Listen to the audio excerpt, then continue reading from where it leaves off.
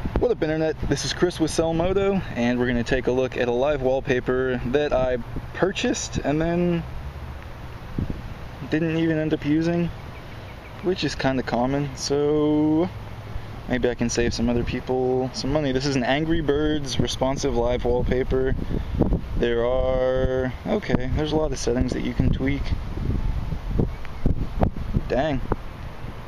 Bump up them FPS.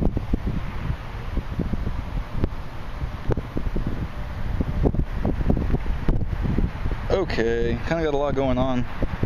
Let's get that out of the way.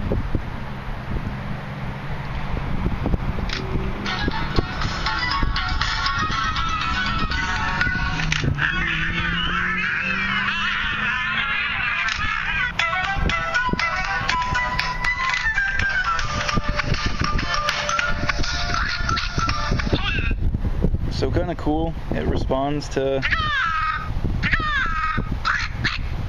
touch.